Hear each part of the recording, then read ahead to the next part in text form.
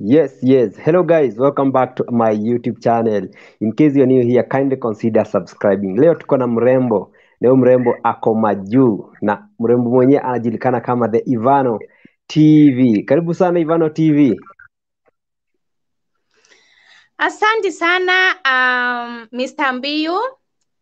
Yes. How are you? Unaendeleaje huko? Mi ni the Ivano TV na Yes. we are live. I'm live from Saudi Arabia. Wow, fantastic. I'm happy to see you. My pleasure. Yes, so ningetaka kujua maybe hapo Saudi Arabia ulienda mwaka gani? Okay, nilikujanga hapa 2019 nikamaliza Yes. 2021 nikaenda home. Mwezi wa 8. Na unapotea kidogo, ni kama network yako inatupoteza.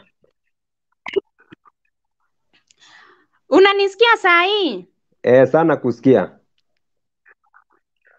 Nasema nilikuja 2019 nikamaliza miaka 2 nikaenda Kenya nikarudi tena hapa Saudi. So kumaanisha wewe kwako Saudi Arabia inakupeleka vizuri sana. Unlike most of the ladies wenye tumeona wakikuwa wana complain sana kuhusu mashida zenye wanapitia pande hiyo. You know, for me I can't complain. Sasa unajua, kwanza kuna swali moja muhimu sana ningetaka kukuuliza. Wewe sababu wewe ni YouTuber. Most of the times unapata each and every day uko na videos kama 3. Unapatanga time ya kufanya videos saa ngapi? Na bado uko na job ya Mwarabu. Unajua huku mtu akishajipanga ni hivyo, like most of the time mimi huwa naweka video zangu usiku, wakati ambao naenda kulala. Naingia natafuta content, alafu naziweka kwa YouTube, alafu nazifanya zinakuwa premiere, yani nitazipost hiyo the following day. Yeah. So kumaanisha usiku unalalanga very late. Okay, huku maybe nikimaliza, tuseme mi naamkanga saa 7, nikiamka saa 7 namaliza kazi, namaliza kuosha huku saa 8. So nikimaliza saa 8 natafuta content, alafu nikipata naziweka tu kwa simu. Waigoro wangu anaamkanga saa 9. Akiamka saa 9 naenda nasafisha huko kwake, alafu sasa na relax tena. Tunakaa tunaanza kupika saa 1. So saa 1 tukimaliza kupika tunamaliza kabisa kukula saa 3. So mi namalizanga kazi saa 3, alafu nakuja hapa kwa room yangu. So unakuja kutengeneza ile content ulitafuta mchana. Alright. Sasa nimekuwa nikisikia mambo ya Keboy. Wewe kwanza umekuwa ukifanya video mingi sana za Keboy. Wewe ushai kukemboi kweli?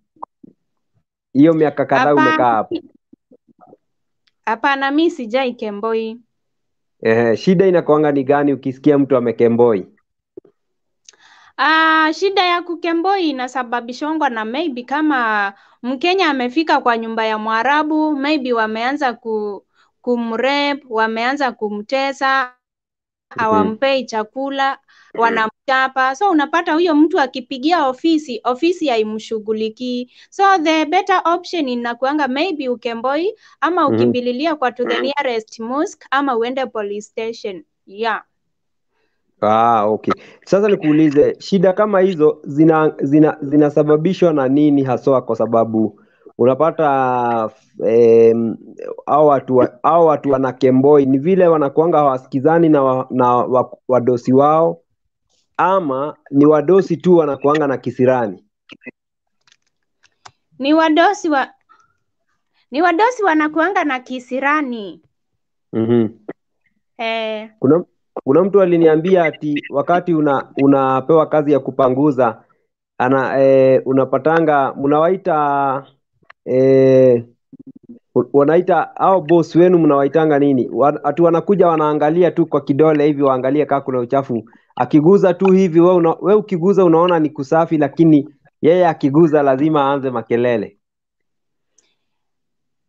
Okay, kuna boss wengine ni wako hivyo actually. Unapata umeosha mahali lakini watakuja waangalie hivi na kidole wakwambie bado ni kuchafu. Yaani wale tu wa kisirani. Sasa mtu kama huyo utaweza kaa na yeye kweli? Ehe. So unabaki hauna option ni kutoroka tu.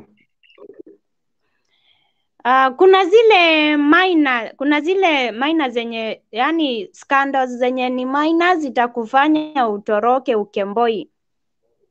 Okay.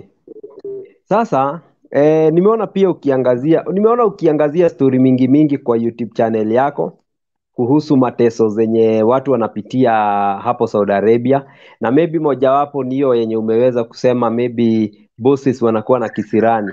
Kumekuwa na maybe cases whereby hao wasichana wenye wamekuja huko na wanapata mashida pia wao wako na shida fulani, maybe ikuwe bosses ni wazuri lakini hawataki kufanya kazi. Actually I disagree with you hapo. Kwa sababu hakuna Mkenya atatoka Kenya all the way from Kenya kuja Saudi Arabia akisema ati akiwa na ile roho ya ati yeye hataki kazi. Tunakuanga tumejitolea. Yaani sisi ni team strong. Nyinyi ni team strong kabisa. So mnasema ni team strong sababu unachapa kazi.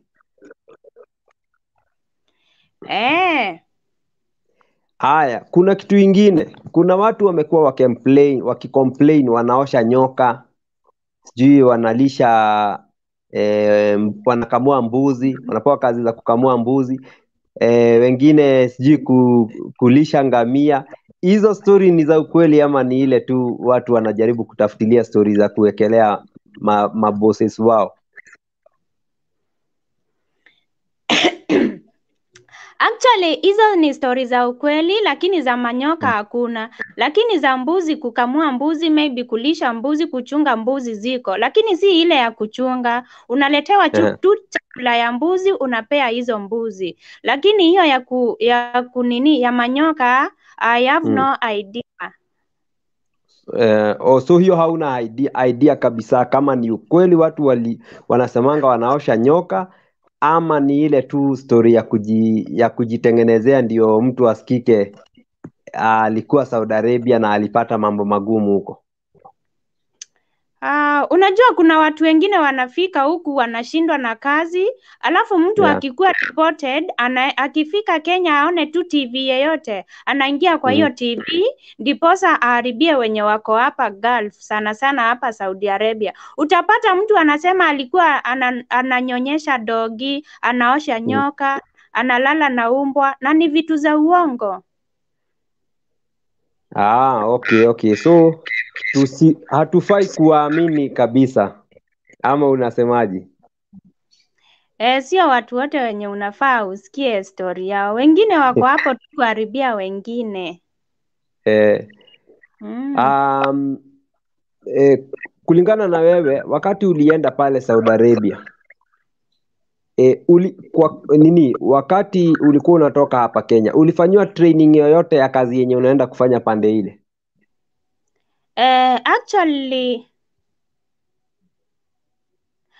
Actually kama ni Saudi Arabia, Mkenya yeyote akikuja Saudi Arabia lazima aende classes, na training inakuanga ya 3 weeks. Unaenda unafunzwa Kiarabu, unafunzwa kutumia machine, juu huku tunatumia machines. Okay. Hakuna scenario yeyote yenye maybe mtu amefanywa training hapa, lakini akikuja huko anapata training yenye amepewa hapa ni tofauti sana na ile kazi anakuja kufanya huko? Actually, that is what has been happening. Unapata mtu ameenda kufundishwa kupika huko Kenya, anafundishwa kutandika kitanda, anafundishwa kutumia machine. Akifika huku anapata vitu kwa ground ni tofauti. Unapata Mwarabu anakufunza vile au kufunzwa huko. Kama ni machine zenye ulikuwa unatumia huko, sio zenye utakuja kupata hapa. So we are having that challenge. Lakini Mwarabu atakufunza. Ukifika huko apate haujui atakufunza. Ama hapo ndio mashida zinaanzanga. Actually Mwarabu hajui tunafunzwa kitu. So tukifika huku pia huwa tunajifanya hatujui kitu. So tunaanza tena kufunzwa from zero na Mwarabu. Yaani polepole tu. Okay. Haya, kuna swali ingine kuhusu passport na travel documents. Unanipata vizuri? Nakusikia. Yes, kuna wanadada wengi sana wamekuwa wakiniambia wanafika, the moment umefika airport kutoka hapa Kenya, dokumenti zako zote zinachukuliwa. Hiyo ni mambo ya ukweli? Sio wote, juu yangu yangu nakaanga nayo. Na wale wanachukuliwangwa ni shida inakuanga nini? Sababu kuna wanadada kadhaa nimeongea nao na wananiambia wanafika airport, document kwanza inachukuliwa, alafu sijui inaenda inakaa na Mwarabu.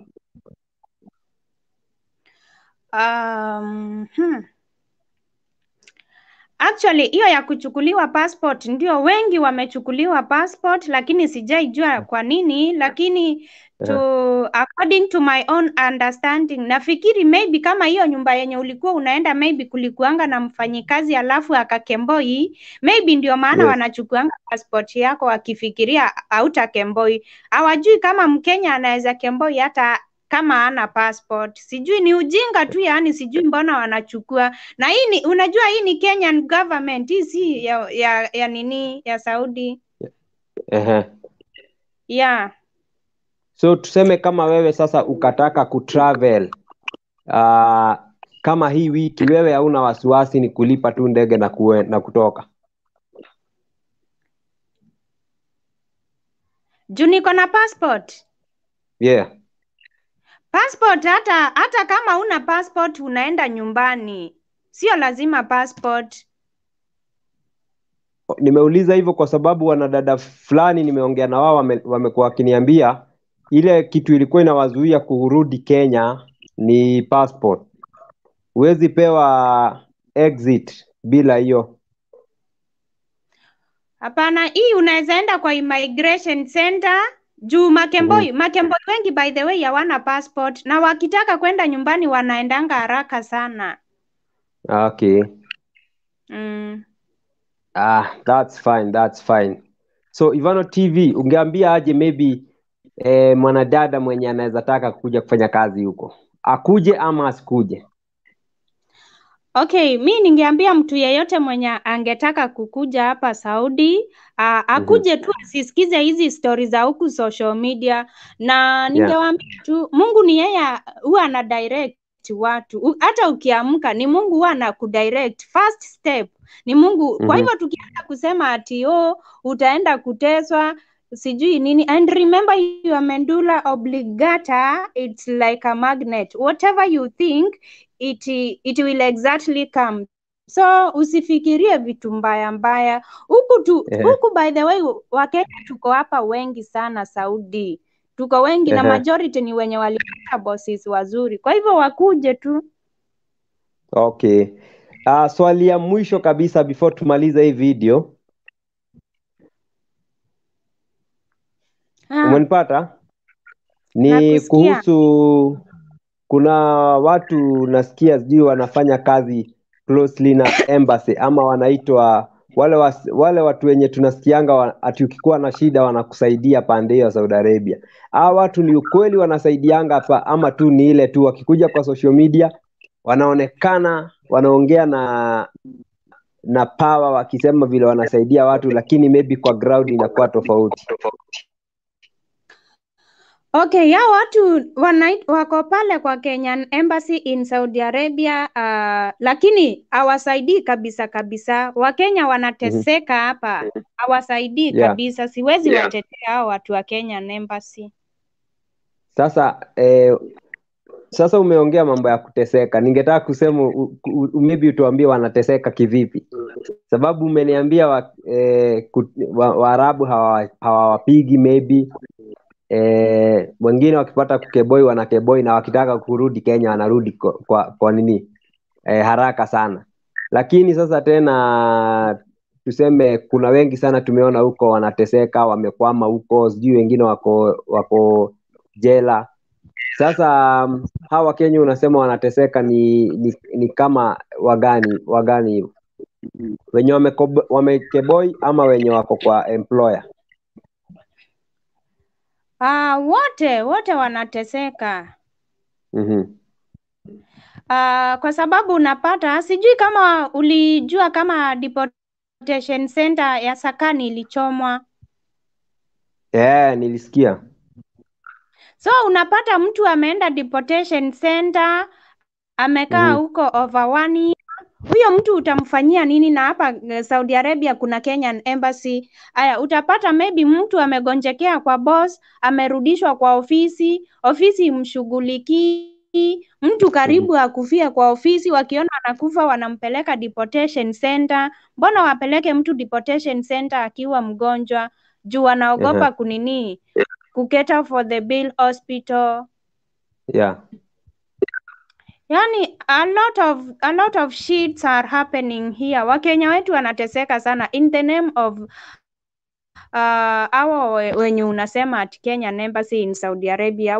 Wamelala tu, hakuna kazi wanafanya. Okay. Alafu pia shughuli za hospitali inakuwa ngumu sana kutibiwa, kwani kunaendeleaje hapo? Mtu akigonjeka unapata ni ngumu sana kutibiwa kwa hospitali hapo. Kuna boss wengine huwa wanaepa hizo bills, so wanaambia ati Mkenya, we chukua, tutakupeleka hospitali na tutakukata salary yako. Sasa imagine umeenda hospitali, umeambiwa bill yako ni maybe 1,000. Pesa yako yote yenye umefanyia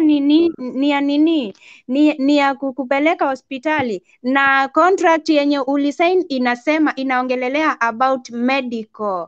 Lazima boss wako, kama wewe ni mgonjwa, akupeleke hospitali. Lazima ukifika Saudi Arabia, boss wako akuchukulie kitu inaitwa igama, kama umemaliza 3 months kwa nyumba yake.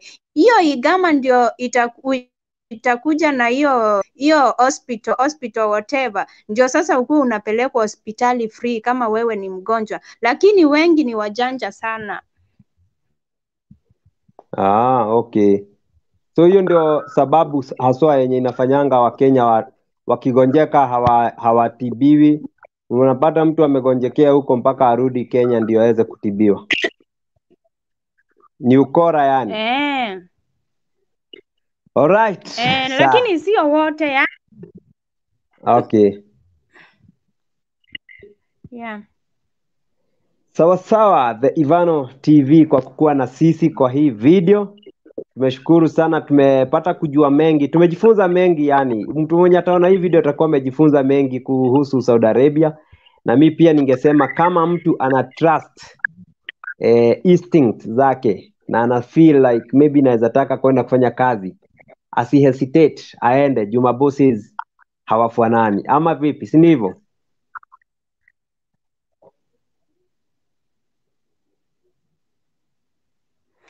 Umenisikia? Ni hivyo. Nakusikia Mr. Mbiyu, na nimeshukuru sana kwa kuni-invite. Yes. So thank you so much. Yeah. Ambia watu wa subscribe, wazidi kusubscribe kwa this my YouTube channel.